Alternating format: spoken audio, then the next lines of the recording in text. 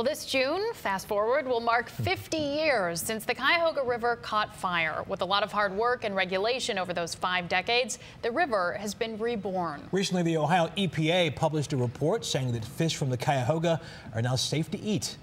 Photojournalist Carl Bachtel has details on what may be Cleveland's greatest comeback story. The gulls along the Cuyahoga in the flats sound happy, as well they should. The fish they eat have been designated safe for consumption.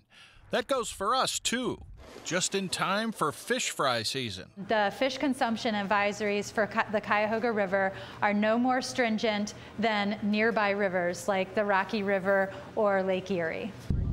For decades, the Cuyahoga was a dumping ground for industrial waste. Today, it's a haven for wildlife and recreation.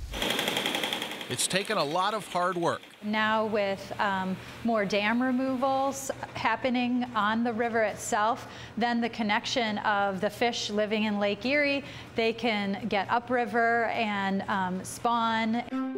The Ohio EPA advises 1 meal per month of fish from the river. For many, though, the thought of frying up some perch or bluegill or crappie from the Cuyahoga is just too much to bear.